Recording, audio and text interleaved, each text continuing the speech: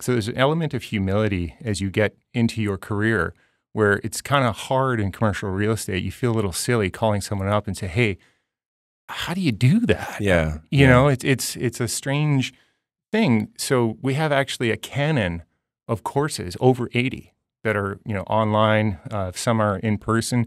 But if you want to know how to calculate a building floor plate, there's a course for that, right? You can actually go and get it, and you can ask somebody. We have an interbroker network. We can literally drop a question in a really safe space and get an answer from people all over the world. For really specific knowledge. For specific knowledge. Yeah. So for designees, there's 59 chapters in the world. So you can stay with your clients and traverse borders all around the world and deliver different opportunities that can really enhance your service offerings. I had a client with 10 point of sales in high-end fashion retail. We talked about Manhattan and dropped it in the chat. I had 15 phone calls that day, and we were setting up tours the next week. Wow. They weren't prepared for $675 per square foot net, but